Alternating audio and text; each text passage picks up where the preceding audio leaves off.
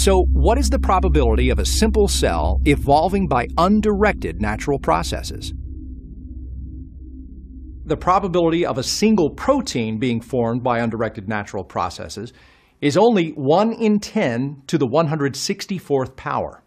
That's 10 with 164 zeros following it. That's pretty big. The probability of life, a simple cell evolving by undirected natural processes, is 1 in 10 to the 340 millionth power. That is unimaginable.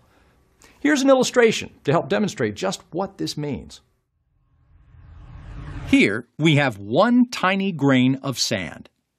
It's been estimated that there are 1 million grains of sand in a half a cup.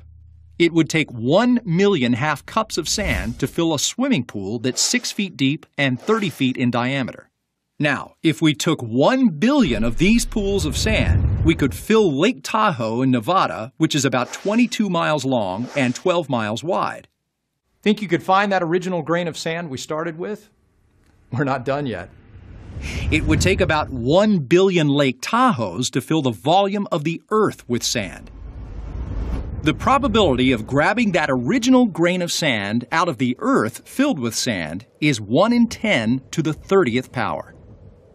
It would take 100 million Earths to fill 1 sun with sand, and 1 trillion suns to fill our solar system, 10 trillion solar systems to fill 1 cubic light year, 100 trillion cubic light years to fill the volume of the Milky Way galaxy, and finally 10 billion Milky Way galaxies to fill the observable universe. Whew. That is a lot of sand. The probability of now randomly picking our original grain of sand from the entire observable universe is 1 in 10 to the 96th power.